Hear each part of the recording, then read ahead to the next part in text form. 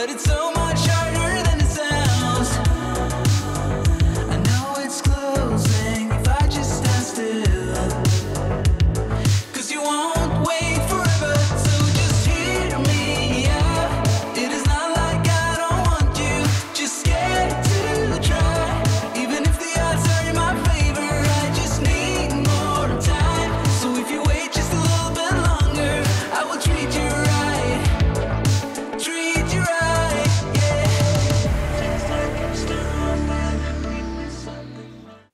Ladies and gentlemen, this is your pilot speaking. My name is Tseno. I hope you're having an absolutely fantastic day, and in today's episode I have something really cool for you. And this is the 2020 Mercedes-Benz GLE Coupe, and it's absolutely awesome. So sit back, relax and enjoy the episode. But before we dig in any further with review, let's date back in 2015, when Mercedes-Benz decided to take a piece of the pie of BMW's very successful X6 model.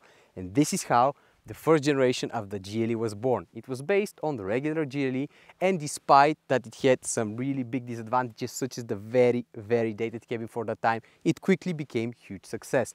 That meant that this second generation needed to be as best as it gets, because the constant increasing rivalry between the SUV segment in the likes of the BMW X6 and Audi Q8, as well as the Porsche Cayenne Coupe, has never been bigger. And I think the result is absolutely stunning. They've made a really good car. And let's answer the most important question. And what does a coupe SUV mean? It's quite simple. It means a statement that says, I don't care what you think about my car, I don't care what you think about me, I don't mind that reduced practicality in order to get that better looks and that compromise. But is it really a compromise? That's the question. It used to be, definitely, but now manufacturers are making these cars better than ever, and they're closing the gap between their regular counterparts quite good. And that's coming from an X4 owner. That said, however, the manufacturers know that very well, and they will actually charge you a premium in order to be riding in your sloopy roofline vehicle. And for example, this GLE will set you back on average 3,000 euros more than a regular GLE. In a typical Mercedes-Benz fashion, you have plenty of different engine options to choose from, such as diesels, petrol engines and even hybrid models. There is also top of the line 4-liter twin-turbo V8 engine with more than 600 horsepower in the 63S version. This one, for me, the most sensible choice is the GLE 400D. It comes with a 6-cylinder turbocharged diesel with 330 horsepower and whopping 700 Nm of torque. It combines that very good fuel efficiency and still decent performance. Mercedes claims 0 to 100 in 5.7 seconds, when we actually time this one in real world example with the winter tires in 6.3. So very respectable for 2.2 ton vehicle. The design is bold as it gets from a premium SUV from an even more premium German manufacturer, and this has been only proven by the fact that it comes with a massive kidney grille, 22-inch alloy wheels and crisp and sharp lines. I think they've made a really good design.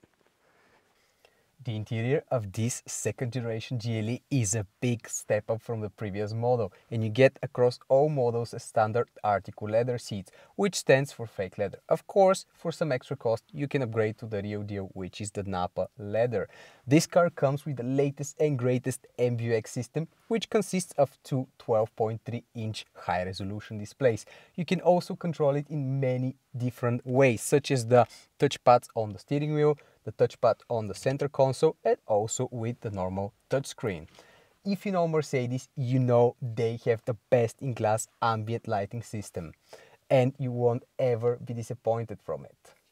And one particularly awesome feature that I like so much is the rear view camera that is hidden in the rear badge. This means whenever you have bad weather, it will stay clean all the time, unlike my X4 that it gets messy through the whole winter. Let's move on now to the rear seat. One myth I want to debunk straight from the get-go in the rear seats is how cramped they are, and that's because I hear this all the time from any other motoring journalist. I'm more than happy to tell you, as an X4 owner, which is an even smaller SUV, that this is definitely not the case. And you can see it here. This front seat is set to my driving position. I'm 180 centimeters tall, and I don't know how much space I have for both my knees and my head. And even in my X4, I have never had any problems with taking even taller adults at the rear. So if you're considering a coupe SUV and this is a concern for you, go test it out for yourself and you see what I mean. Let's move to the boot. The boot of this and any other coupe SUV is definitely not as practical as their regular counterparts, and I'm not gonna lie to you.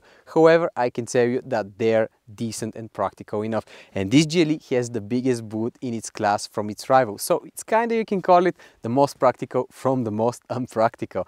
And there are some really cool features in the boot, such as the lift button, from which you can lower or raise the air suspension in order to lift heavy stuff. There is also that occasional problem, at least that I've experienced from my smaller SUVs. If you want to load up a tow item thanks to that hatchback, it will be quite hard and it's not going to be possible sometimes. So you have to plan a little bit ahead, which is a good thing because you have to use your brain. After spending the day with this amazing Mercedes GLE 400D Coupe, I'm so pleased to tell that it served its purpose just perfectly. It is great both city and highway cruiser.